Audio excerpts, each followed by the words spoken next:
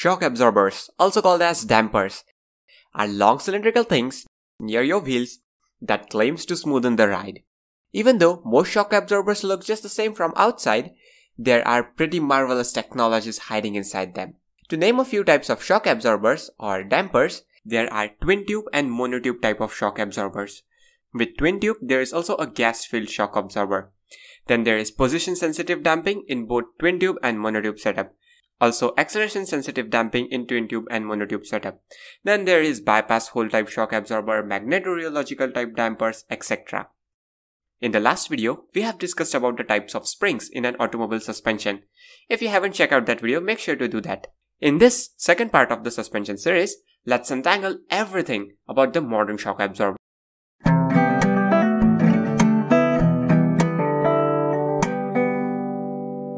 Springs in a suspension system absorb the bump and again regains its length back to maintain the wheel contact with the road and also to maintain the height of the vehicle. But using springs in suspension is not that simple. It comes with its own drawbacks. One of the main drawbacks is when the spring is uncompressed suddenly, it vibrates back and forth. So if just springs are used in a suspension, then that won't give a good ride, rather will vibrate you inside. To dampen this vibration, or say absorb this shock, we need shock absorbers. The function of shock absorbers is to allow spring compression relatively easily, but make expansion tough. Just enough that all the energy stored in the spring at compression is used until the spring regains its length back, and it doesn't have any extra energy left in it to oscillate back and forth after that. So you won't get a vibration inside. See how much difference it can make. There have been many types of shock absorbers in the history of automobiles, but we'll discuss the relevant ones only. Basic terminology first. When a shock absorber is compressed, it's called compression stroke, and when it regains its length back, it's called rebound stroke. There are single-acting and double-acting type of shock absorbers. In single-acting, compression is easier, and rebound is more resistant to regaining the length. In dual-acting shock absorbers, both compression and rebound offer resistance to movement. As there is resistance to compression, the suspension becomes stiff. Nowadays, a shock absorber doesn't need to be either single-acting or double-acting. Most modern shock absorbers have both characteristics well tuned for the situations, where rebound is very resistant to the moment and requires a lot of energy, while compression is resistant but relatively very less than rebound. And sometimes compression is only made to be resistant at extreme displacement.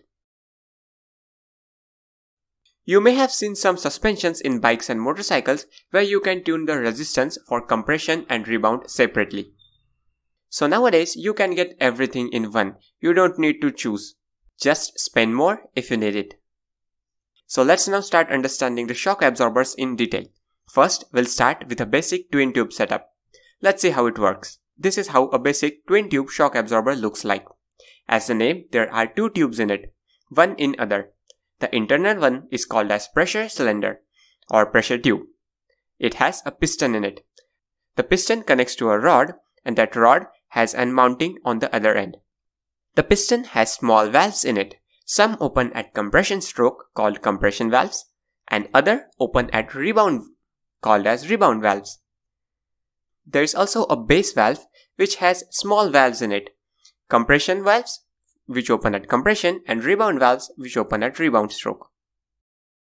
The outer tube and inner tube form an oil chamber between, so all the excess oil can remain in it. The resistance to compression or rebound is dependent upon the valves of the shock absorber. Generally, the valves which allow fluid flow at compression have bigger openings, so fluid flow is easier, offering less resistance, while flow to rebound is made difficult by having less number of valves or valves with smaller openings, which allow better damping of the spring vibration. Now let's see how a shock absorber works. When you hit a bump on a road, the spring compresses and the shock absorber also gets compressed. While compression, the piston gets pushed like this. Some of the oil in this part of the pressure chamber gets through these compression valves and get into the other side of the pressure chamber. As this rod is also entering the chamber, it consumes some space. Hence, all oil moving from here cannot be accommodated in this area. So, some of it gets pushed in the oil chamber through the base valves, as the compression valves in the base valves open. When the spring tries to regain its length back at rebound stroke, the piston is forced to move back. This time though, the compression valves gets closed, and now the oil has to flow back in this chamber through the rebound valves. The rebound valves of piston and base valves are smaller. It requires more effort to discharge large amount of oil quickly. Hence, spring spends all of its energy to regain its length. So, the spring has no excess energy left in it to oscillate back and forth once it regains its length back, damping the shocks. See this in effect.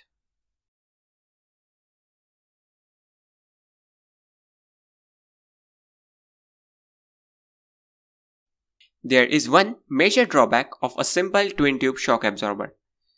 In off-road conditions, when there is repetitive reciprocation of the piston, oil foaming means hydraulic aeration happens. In layman's language, bubbles form in the cylinder. That makes the damping characteristics of the shock absorber inconsistent.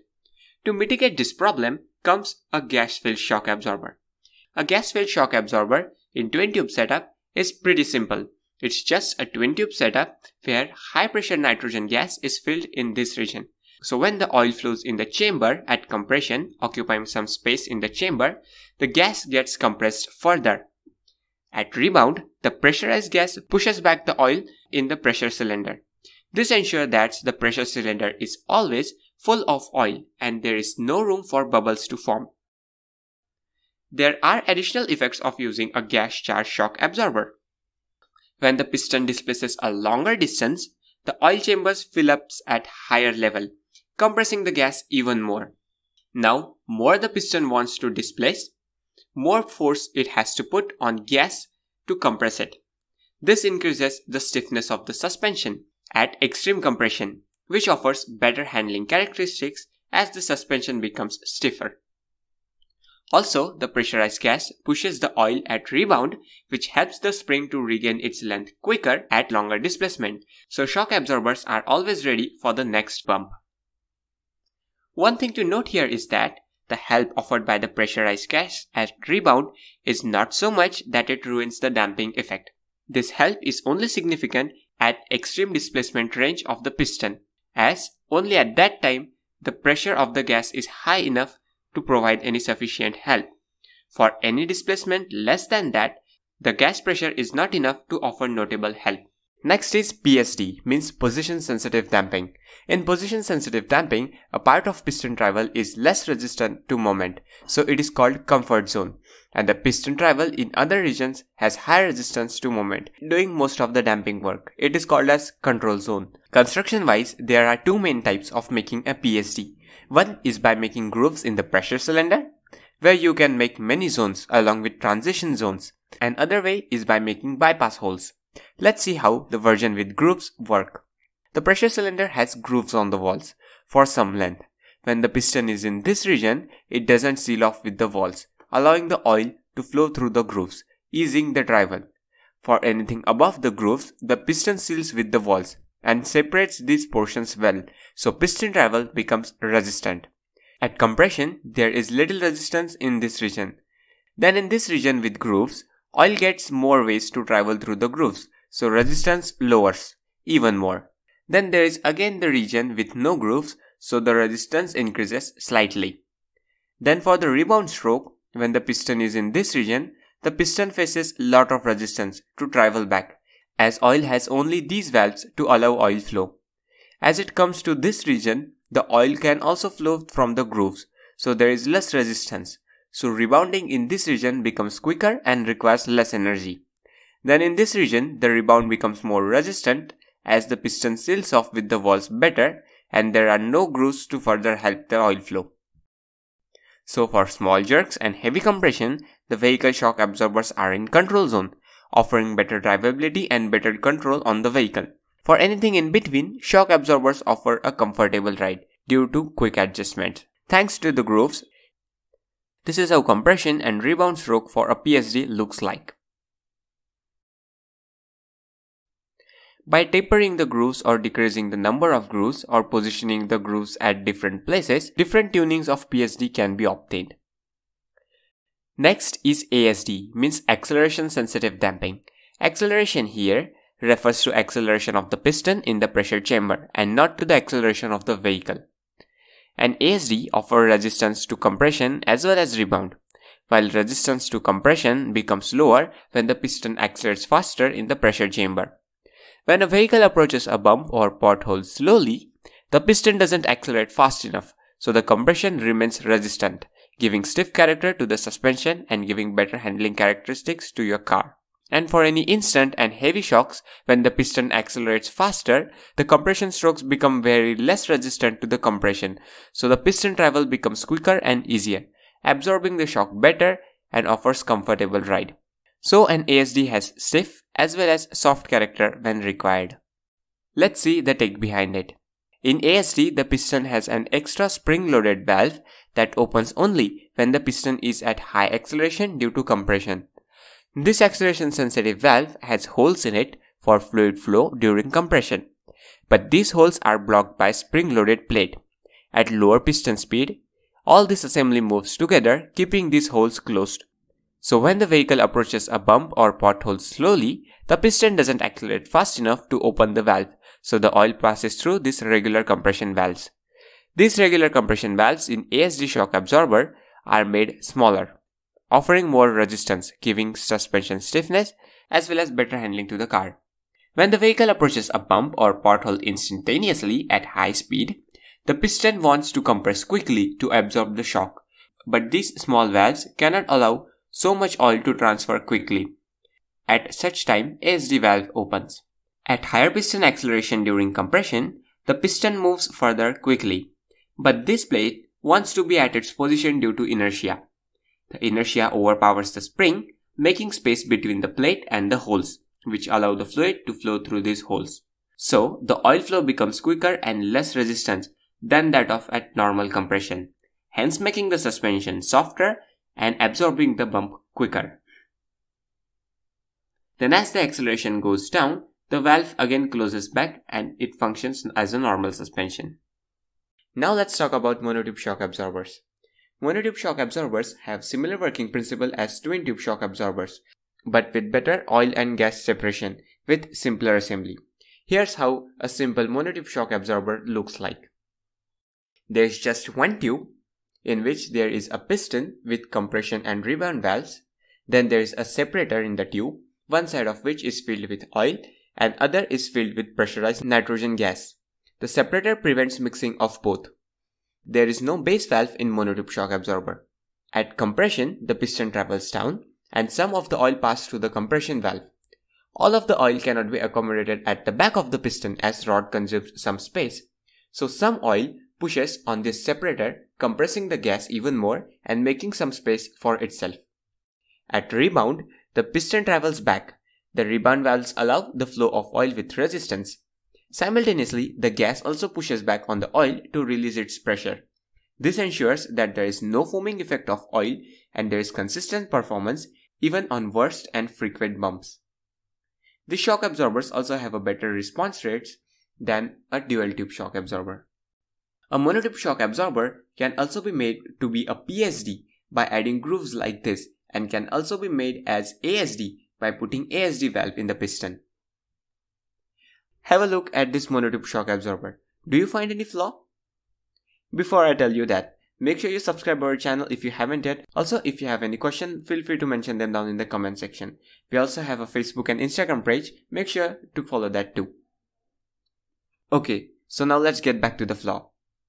So, as you can see, the piston stroke is much smaller, but the length of the absorber is much longer, cause of the gas chamber.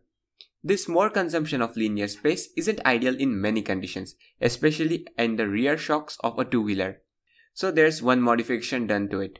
This is a split monotube shock absorber. The piston travels in this space and displaces the extra oil through this path.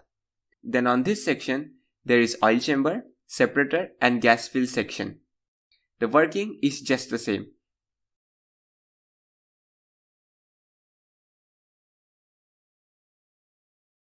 Now let's see a bypass type of position sensitive damping. This is a sort of both twin tube and monotube setup. Here the pressure cylinder has holes that bypass the oil from one side of the piston to the other. At rebound, initially it's quite resistant. Then further here the oil gets bypassed like this, which makes it softer. Then again it becomes more resistant due to lack of bypass. By changing the size of holes, the bypass resistance can be decided. Also, by changing the position and distance between the holes, the control and comfort zones can be decided. Lastly, let's talk about magneto-rheological dampers. Rheology means viscosity. In magneto-rheological damper, the viscosity of the oil is adjusted so that the flow resistance can be adjusted to tune the suspension in real time. This is how effective it could be. In magneto-rheological suspension, the suspension can be tuned in any setting you want or in real time. It can be stiff or soft, acceleration sensitive or position sensitive, and it can also have many zones in position sensitive setting. So it can be everything of everything you want. Here's how it works. This is a magneto-rheological fluid, which is basically an oil with fine iron particles.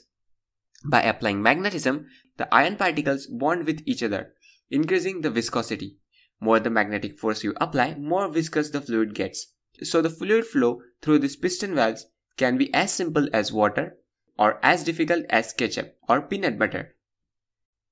Here is the assembly of a magneto-rheological suspension. It's pretty similar to a monotube shock absorber with a modified piston. The piston has electromagnetic coils which when activated change the rheology, means the viscosity of the oil, varying the resistance to travel the piston. Technically, there is no need of separate valves for compression and rebound. At compression, the magnetism can be deactivated or lowered to ease the flow, and at rebound, the oil can be magnetized to increase the viscosity, hence increasing the resistance. Generally, the cars using magneto-rheological suspension also have radars in the front of the car. So it maps the road in front of you and automatically adjusts the suspension to get best out of it. That's all about a modern shock absorber. Hope it helps you to make the decision on what fit best to your needs. In the next video, we will be talking about suspension assembly types. So make sure you subscribe the channel and hit the notification bell to get notified for the future update. As of now, I'm signing off. See you guys in the next one.